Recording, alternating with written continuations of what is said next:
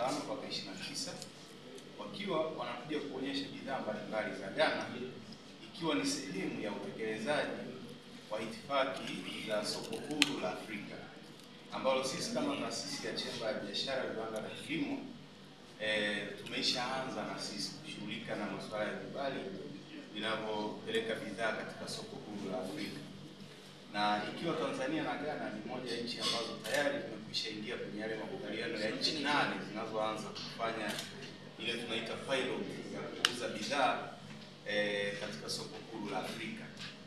Kwa hivyo sisi tuko tayari na tunawataarifu wafanyabiashara wetu ambao washiriki hapa ili kuona fursa mbalimbali za mashirikiano ya kibiashara, lakini na fursa za kimasoko kwa nchi ya Ghana. Na sisi sasa tuko tayari, na hata hivyo tumeshaanza utekelezaji wa hizo itifaki za biashara za soko huru la Afrika. Mpaka sasa tumekwisha toa vibali zaidi ya 5 vinavyoenda katika mataifa ya kaskazini mwa Afrika, lakini pia na Afrika Magharibi. Name is the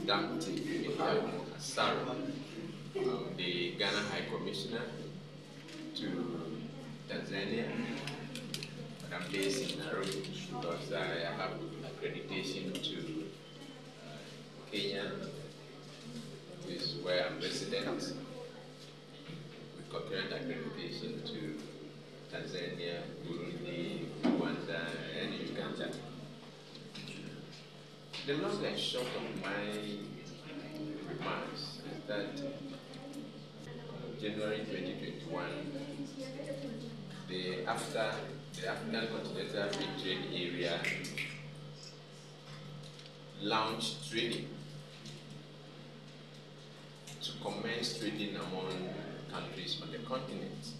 As you are aware, the African Continental Free Trade Area is meant to promote intra-African trade. That is about time that Africa begins to trade among ourselves.